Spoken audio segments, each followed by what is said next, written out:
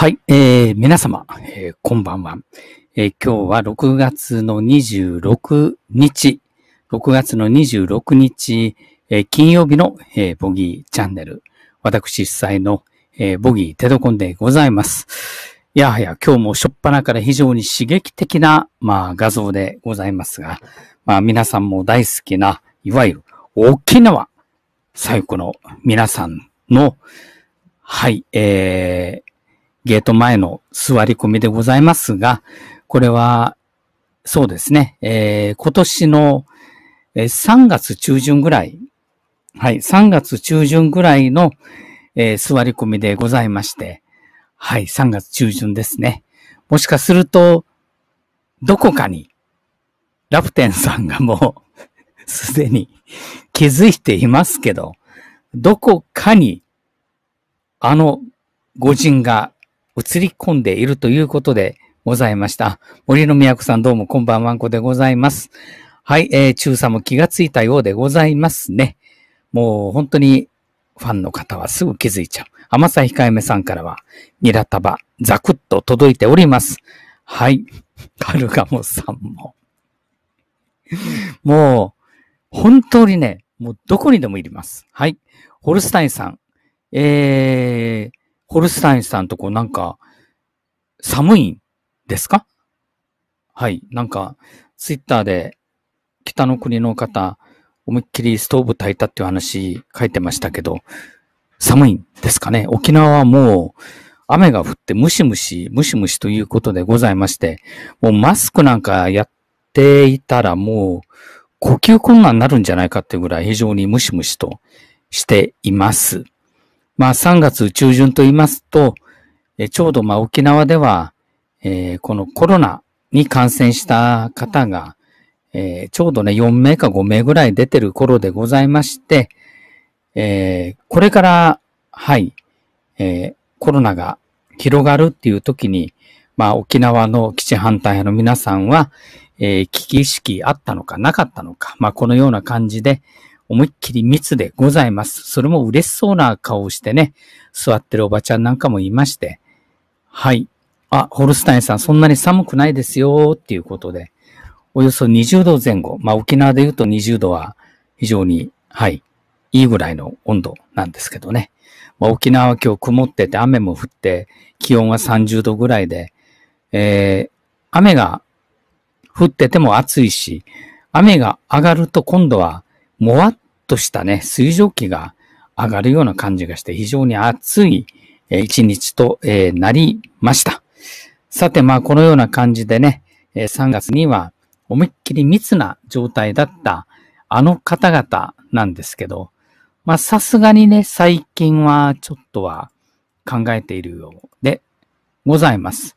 はい、これはつい最近のなんですけど、あんまり変わらない。かな。はい。マスクをしてるだけ、マシという感じがしますが、しゃがんでね、何か撮影をしている、ニラオくんが映っていますけど、こんなもんでよく生活成り立つななんてとても不思議に思っちゃったりもしますけどね。こうしたことを毎日やって、生活ができる人たちっていうのは私とても不思議なんですよね。特に年配の方々は、これはやっぱり、年金とかがあるんで、それはわかるんですけど、若い人たちがいるじゃないですか。はい。若い人たちですね。はい。若い連中っていうのは年金もらってない、逆に払う側なんですけど、こんなところで毎日座り込んでて、それ大丈夫なのかなというふうにね。そうですね、コシさん最近タイムスさんも新報さんも、前はもうね、1日に5回とかね、6回、7回、8回、この高い辺野古取材班ということで、情報発信をしていたんですけど、もうその情報発信がことごとくブーメランになるということに最近気づいたんですかね。ちょっと情報発信が少なくなっています。やはりこれはね、こういった新聞社が発信するツイートを、こうしてね、今日来ていただいている皆さんのような方々が、ガンガンやっぱり全国に拡散するものですから、もうね、こいつらがいかにやはり、卑怯でハレンチで姑息で、ね、暴力的だっていうことがどんどんやっぱあらわになっていった。それに気づいた時にはもう全部広まっちゃって、もうどうしようもないっていうことでございまして。そうですね、こうしたサボってるわけではないと思うんですけどね。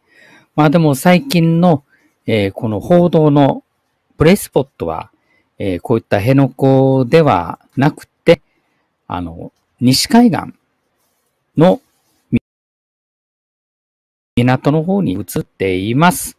はい、西海岸の港では、相変わらずこんな感じでね、トラックの前に飛び出しまして、トラックの進入をね、邪魔するようなことをやっているんですが、これはもう、はっきり言ってですよ。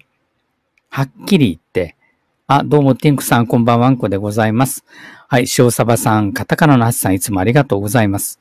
いや、カタカナのハツさん、皆さんがやっぱりね、こうした情報発信をガンガン、リツイートしてくれるから、もう正体バレちゃってるんですよ。はい。伊藤ゆかり陸軍大佐。はい。行動派アニメ好きさんもこんばんはんこでございます。はい。クジラさんどうもありがとうございます。もうね、沖縄のメディアっていうのは、ニュースではこういうのをいかにもなんかいいことしてるような感じで報道しますけど、全国のニュースには載らないんですよね。で、あと私がいつもね、言い続けているのは、やはり、こういった行為というのは、威力業務妨害なんですよ。威力業務妨害。はい。いわゆる、威力、力を行使し、業務を妨害しているっていうことで、威力業務妨害の現行犯なんですけど、なぜか沖縄では表現の自由。はい。表現の自由というのが幅を利かしておりまして、もう何でもかんでも表現の自由って言ったら、ね。はい。もう物事が通るというふうに、左も右も勘違いしている人たちが中にはいます。いやいや違うんですよ。ね。表現の自由っていうのは免罪符じゃないんですよ。やはりダメなものはダメ。ですからこういったね、明らかに威力業務妨害っていうのは、どんどん逮捕してしょっぴけばいいんですよ。しょっぴけばね。そして沖縄のね、このゲートの近くに立っている、警備員の方々。これをね、排除することは全くありません。もうただ立ってるだけ。立ってるだけ。こうして道路に飛び出そうが何しようが、全く排除しようとしないんです。しない。私いつも見てて思うのは、本当にこういったね、実力行使もしない状態。例えば、店舗に泥棒が入ったとしますよ、皆さん。ね、侵入者があった場合、当然、警備会社、機械警備でね、駆けつけて犯人を見つけたら取り押さえますよ。そうですよね。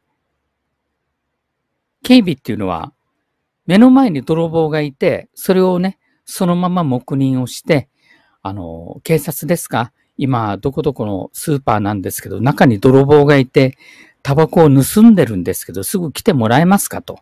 そんなことしませんよ。それもするんですけど、とっ捕まえますよね、普通は。とっ捕まえますよ。ところが、この基地のゲート前ではもう全く手を出さない。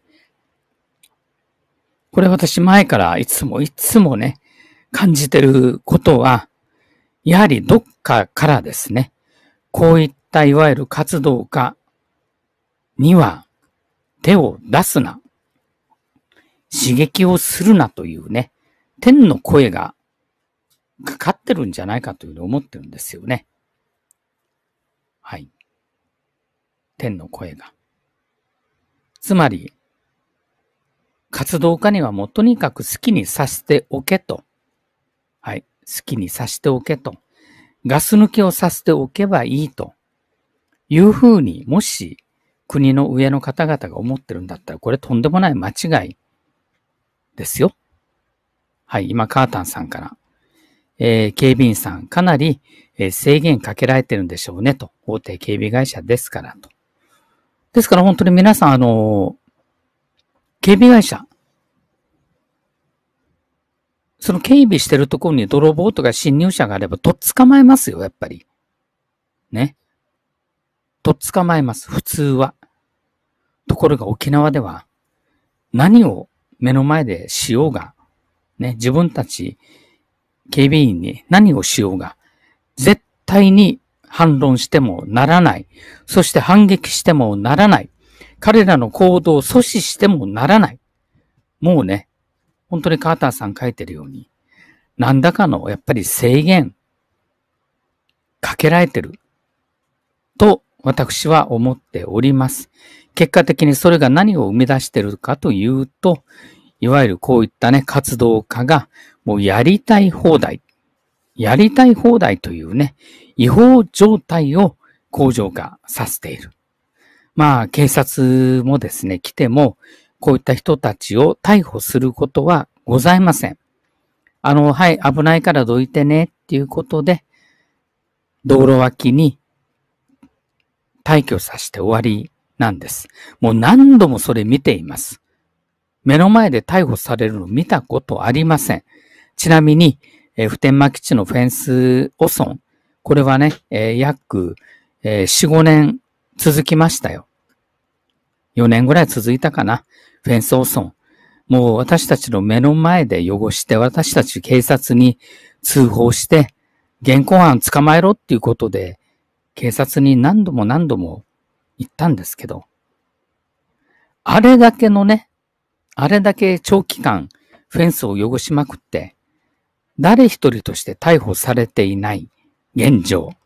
そしてこうしてね、トラックの前に飛び出して、もう明らかに業務を妨害しているということが、公になっても、逮捕されない。そばに移動させられて終わり。ですから、何度も繰り返すんですよね。はい。まあですから本当はね、もう結構男気の気の荒い方々が多いはずの、トラックの運転手さん。もう本当に男気ですよ、みんなね。自分の仕事にプライドを持って自分の車をね、本当に大事にしてて。ガンガンね、はい。男の道を突っ走ってる方々が何にもやはり訴えないということは、まあ先ほど誰か書いてましたけど、こういったプロテスター、抗議者たちに対し、何らかの反撃をしたり、法的処置をね、取った場合には、仕事が打ち切られることが、いわゆる、まあ、内々暗黙の了解になっていると。ですから本当に沖縄はね、法治国家の一部なのか、これは私だけじゃなくて、やはりサンゴさんもいつも思ってますよ。特にサンゴさんなんか強く思ってると思いますよ。ひどい目に待ってるしね。警察官の目の前で襲われてますしね。あ、どうもサンゴさん。話をすれば、はい、すぐ出てきていただきましてありがとうございます。いや、本当にね、厳格に法律を適用すれば、今のようなひどい状態にはならなかったというふうに私は思っております。まあ今から4年前ですか、エルドリッチ博士と、東京のね、国会議員会館に行った時にある政党のあるお偉い方に会ってお話をしました。まあその時に、はい、今のまま放置してると第二の成田闘争状態になりますよと。今のうちに沈静化させた方がいいんじゃないですかと。言ったら、いや、テドコン君そういう心配はないよ。いざとなれば警察が動けばすぐ、はい、こういったのはね、潰すことできるからというふうな話があったんですけど、全くそういうのなかった。それどころか、成田闘争以上に島ぐるみ闘争みたいになっちゃってるじゃないですか。挙句の果てにですよ。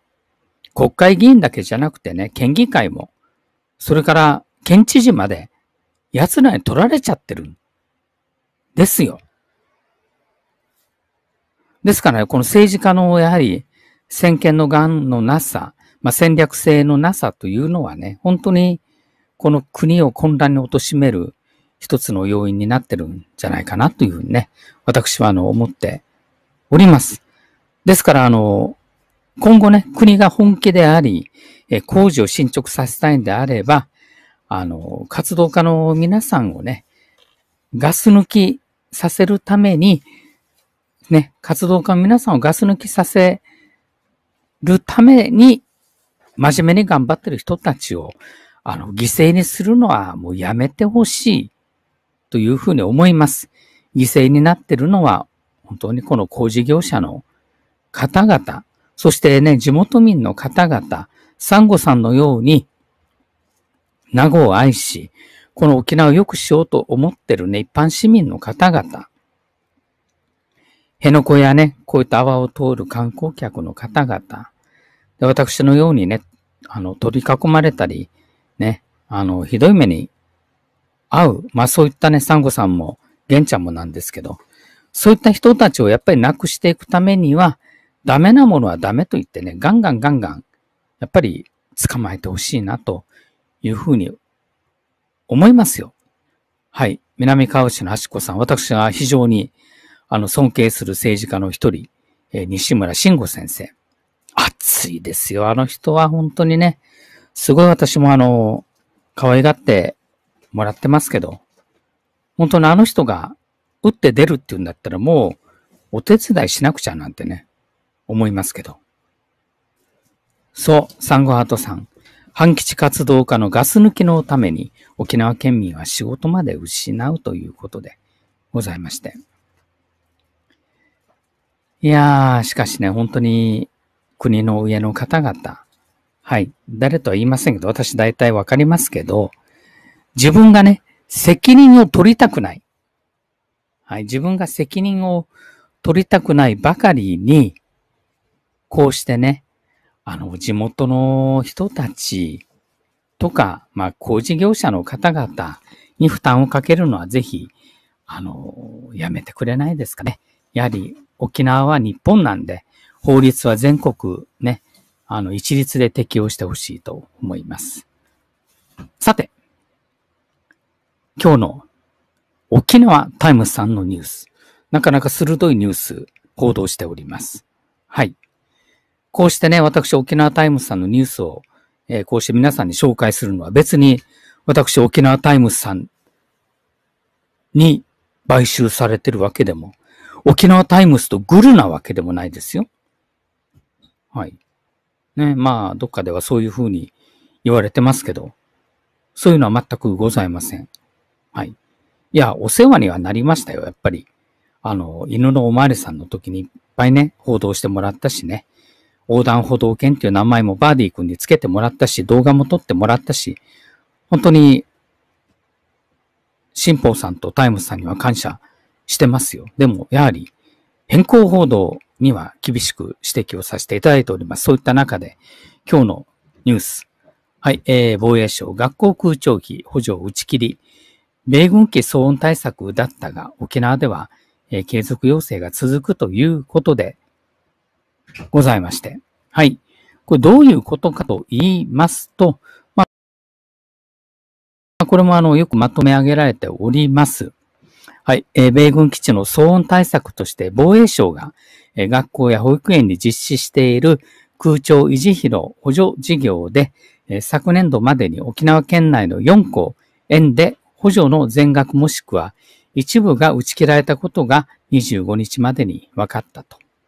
2016年の交付要項改定に伴うもので、本年度から来年度にかけて別の5校、園でも予定されているということでございまして、それが打ち切られますとどうなるかと言いますと、年間400万から600万の補助がなくなる施設もあり、運営する自治体や法人の負担は非常に大きいというふうにね、書かれております。さて次のフリップお見せしたいと思います。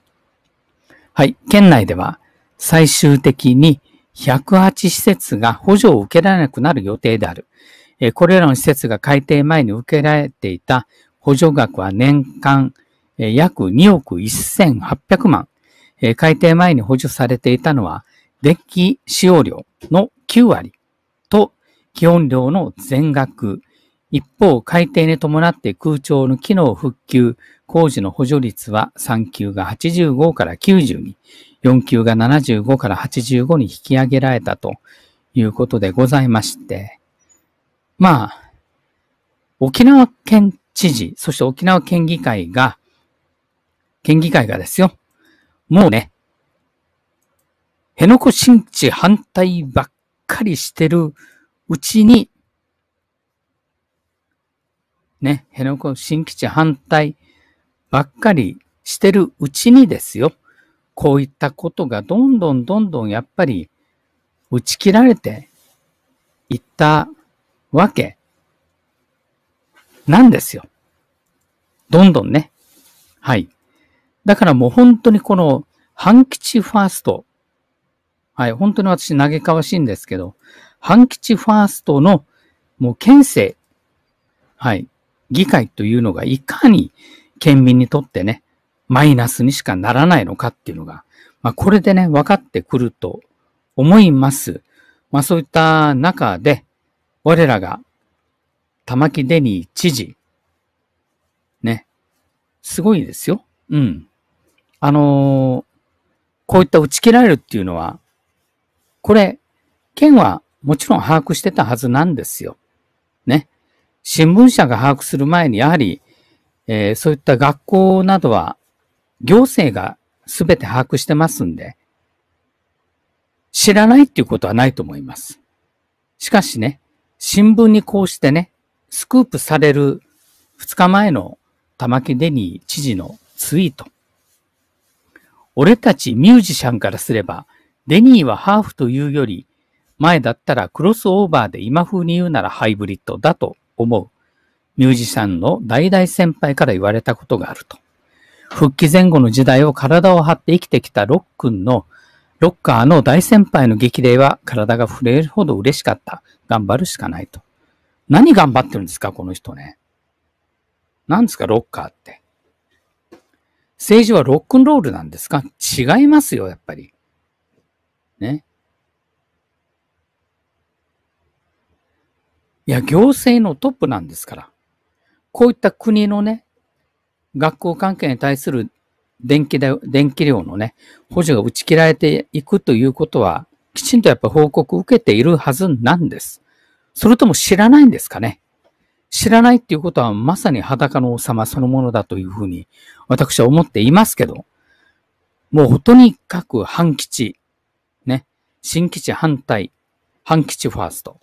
もうそんなことばっかりやってて、本当に必要なことからはずっと目をそらしてるっていうか、もう裸の王様状態。あなたは、広告塔に徹してくれればいいっていうのは本当かもしれないです、これはね。だってデニー知事何しました今まで。何も実績出してないですよ。ね。どっかに行って、ロックフェスタで歌ったことが実績ですか？いやはやとんでもありませんよ。ね。普天間のね、代替施設を受け入れる辺野古に行って、辺野古の区民の方々と膝を交えて話したことありますか？ないですよ、この人は。活動家の連中とかね、ハワイの琉球独立派のね、プロテスターなんかと会って写真撮ったり、県庁の中に招き入れたりしていますけど、辺野古の区長さんとか、ね、青年会長さんとか、社交商工業組合の会長さんとか呼んで、辺野古区民の声を汲み取ったっていうのはあるんですかね。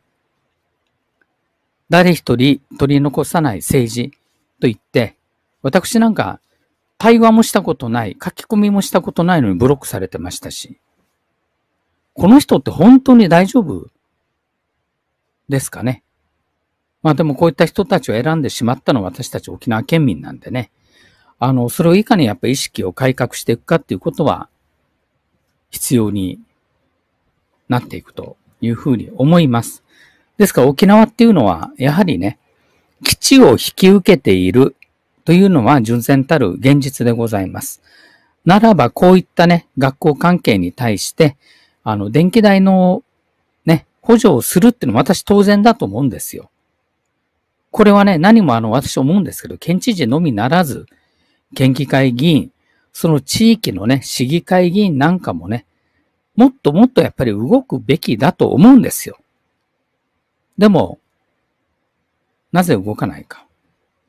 やはり、国とのパイプがないから、何をしていいか分かんないと思うんですよね。このデニーさんとか、今、県政与党のオール沖縄共産党の皆さんは、パイプがないんですよ。こういった時にね、こういった時にきちんとしたパイプ、直接電話をするような信頼関係があれば、沖縄はまだまだ基地を負担し続ける期間が長いので、特にこういった学校関係についての電気代の補助は、継続していただくよう切にお願い申し上げますと。そういやいいんですよ。だって民間もね、民間だって私思うんですけど、基地の周辺はね、皆さんびっくりすると思いますけど、普天間基地とか嘉手納基地の周辺は防衛局の予算で基地に向いてる窓ガラスはね、要望があればすべて二重ガラスになります。防音断熱ガラスですね、二重ガラス。そして各部屋に最新型のエアコンつくんですよ。無料で。各部屋につくそうです。各部屋に。私が聞いた話では。各部屋に最新型のインバータエアコンが。と思いますよ、本当に。いや、確かに、でも嘉手納はうるさい。嘉手納うるさいですよ。自分が嘉手納に住んでたら、それはやっぱり、もうちょい静かにしてくれと思いたくなるところですよ、嘉手納はね。自分は絶対に嘉手納は静かなんて言わない。嘉手納はうるさい。普天間も時と場合ではうるさい。でもエアコンつけるのはタダでつけるけど、電気代は自分で払ってねというのが民間なんです。いや、私は思うんですよ。思いやり予算で米軍の水道光熱すべてタダ。基地の外でも、米軍兵士が賃貸している住宅は、年がら年中電気つけっぱなし、エアコンつけっぱなしですよ。ね。ところがその隣にある、ね、騒音をね、思いっきりまともに受けてるお家は古くてもエアコンは新しいと。しかし電気代が払えなくて、つけていないと。それってやっぱりおかしいと思うんですよね。ですからやはり、そういったね、やっぱり県民に対しての思いやりっていうのをもっとやっていいよ。やるべきじゃないのかと堂々と主張していい。なんでそれやらないのか。私本当にね、ちょっと不思議でならない。やっぱ激しい騒音を知ってるだけにね、そういったところはやはり電気代もきちんと補助してあげるべきではないのかっていうのが私のやっぱり考えなんですけど、これって甘えなんですかね。はい、ということで、本日のボギーチャンネル。沖さよの方々の、はい、最近の、変異と、それから、国とのパイプのない、沖縄県政の無力さをね、いろいろお話をさせていただきました。明日と明後日はですね、我がスタッフのご好意によりまして、私はお休みさせていただきまして、スタッフのまたくっちゃべりをね、聞いていただきたいと思います。ぜひ皆さんこれからも、チャンネルボギーの、チャンネル登録、そして応援のほどよろしくお願い申し上げます。